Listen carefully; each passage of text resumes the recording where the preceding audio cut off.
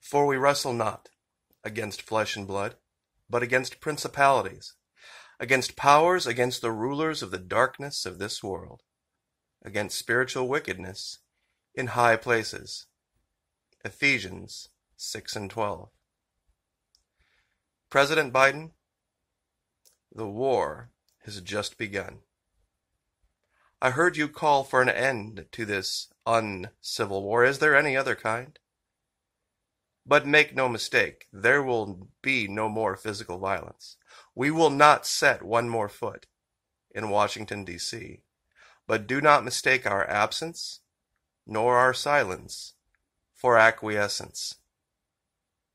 Do not mistake our silence or our absence for acquiescence.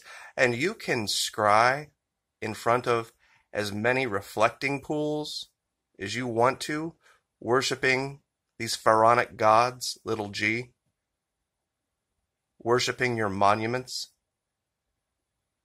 taking tours of that demonic cyst on our country called Washington, D.C., and it's not going to matter to the people of Florida.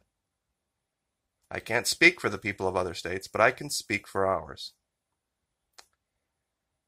For those of you calling into question that assessment, Revelation 9:20 and 21, the rest of mankind who were not killed by these plagues did not repent of the works of their hands, nor give up worshipping demons and idols of gold and silver and bronze and stone and wood, which cannot see or hear or walk, nor did they repent of their murders or their sorceries or their sexual immorality or their thefts. Now, some still might be wondering, what are you talking about? Do you know what the word inauguration means? It's the divination of signs. It's what a seer does in front of the crystal ball. There's a line from Hamlet where he speaks of defying augury. The origin of inaugurate. In ancient Rome, the official diviner's job was to interpret signs and portents before an important undertaking. Their function was not to tell the future, but rather to discover whether or not the little g gods approved of the action or office before it was undertaken, which is how inaugurate came to mean consecrate or to install. Words have meanings. Words have meanings. This is why I've been so particularly against anyone looking to Washington, D.C. for leadership, or any office installed there. Anyone who's ever visited, personally, I have, there is a demonic presence in that city. I am disturbed and uncomfortable every time I've ever been there. Haven't returned there for quite some time, and have absolutely no intention of doing so ever again, of my own free will. Now, there has been a mandate brought down on federal land.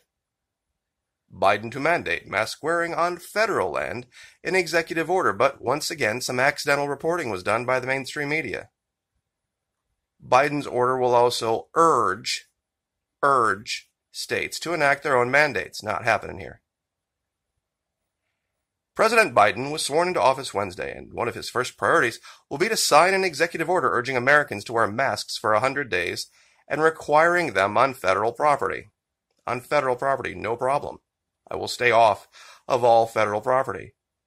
His first executive order, the, quote, 100-day masking challenge, will require masks and social distancing in all federal buildings and on federal land by federal employees and contractors and on airlines who already have this, by the way, trains and transit systems traveling between states. Now, you ready for this? While a president cannot tell state and local officials what to require. Let me read that again. While a president cannot tell state and local officials what to require, Biden's order will urge states to enact their own mandates. Most states have already done so, not Florida. Now,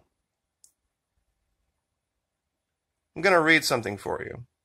This goes back to 2019. This was when our governor was sworn in. And the things that he talked about, and the things that came out of his mouth, so that you can compare and contrast the role, the proper role, of governance. Let me get up here to the top. I didn't realize how far down I had scrolled. Placing his hand on the Bible, he recited the oath. I take the helm of the ship of the state as a Florida native, a veteran of our nation's military, conscious of my own deficiencies, mindful of the great trust that has been placed on me, and thankful for so many of you who have prayed for me. I will not be a rudderless vessel in this endeavor. Another quote. For Florida, the quality of our water and environmental surroundings are foundational to our prosperity. As a state, it doesn't just drive tourism, it affects property values, anchors many local economies, and is central to our quality of life.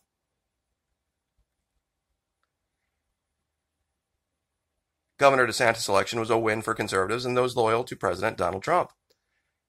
Former President Donald Trump's nationalist policies and agenda. It also secured Republicans' position in the governor's mansion, a post that has not been controlled by a Democrat in nearly 20 years. Both chambers in the state legislature are also controlled by Republicans.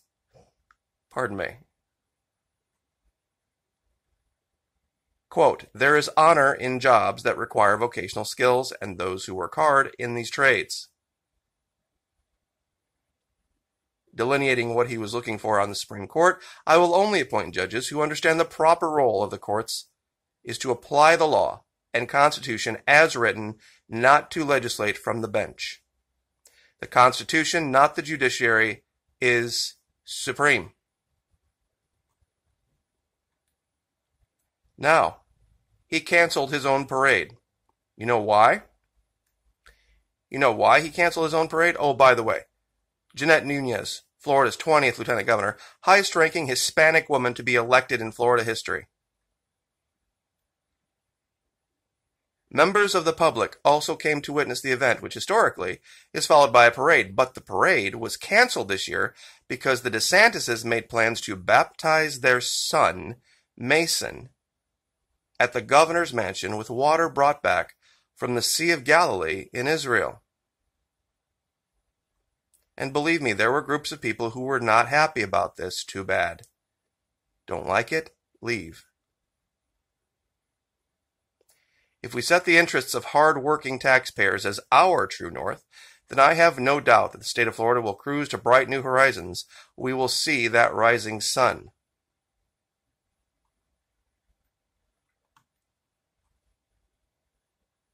When events like this happen, virtually all comfort can be found in Scripture. That's where I go. So I guess I will leave this video reading a final one. Psalms 91:1.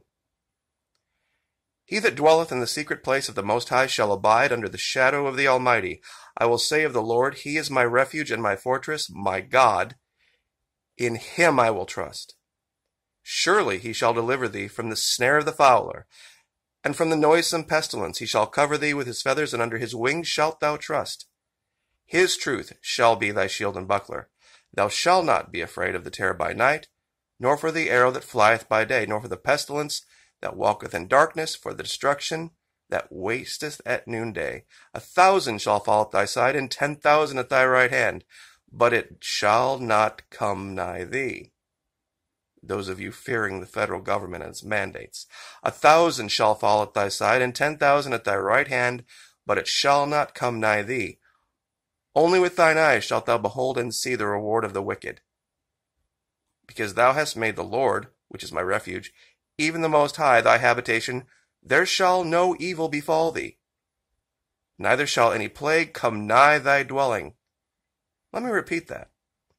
Neither shall any plague come nigh thy dwelling, for he shall give his angels charge over thee, to keep thee in all thy ways. They shall bear thee up in their hands, lest thou dash thy foot against a stone. Thou shalt tread upon the lion and adder, the young lion and the dragon shalt thou trample under feet. because he hath set his love upon me. Therefore will I deliver him. I will set him on high, because he hath known my name. He shall call upon me, and I will answer him. I will be with him in trouble. I will deliver him and honor him. With long life will I satisfy him and shew him my salvation. There is nothing to fear. There is nothing to fear. In fact, we have a mandate in the spiritual realm. For we wrestle not against flesh and blood, but against principalities, against powers, against the rulers of the darkness of this world, against spiritual wickedness in high places. Like, share, subscribe.